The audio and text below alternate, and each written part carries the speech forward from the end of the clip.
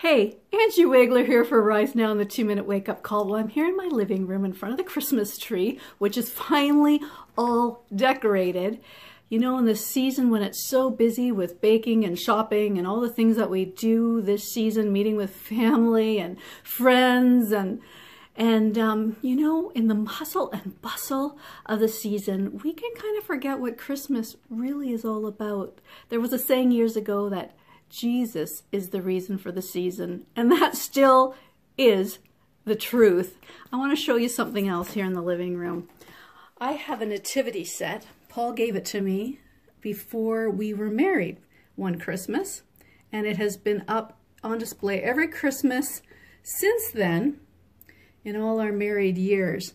And early on in our marriage, I loved to listen, still do, to Christmas music, and I'd sit down with our cassette tapes, and I had one from Evie, and it talked about, the one song talked about the shepherd when he got set up in the nativity set, and he wasn't close enough. You know, he got set up and he wasn't close enough to the child, and it goes like this: move me closer, move me closer, move me closer to the child.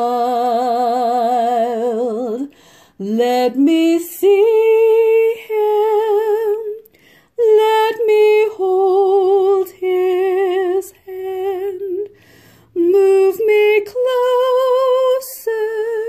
to the child.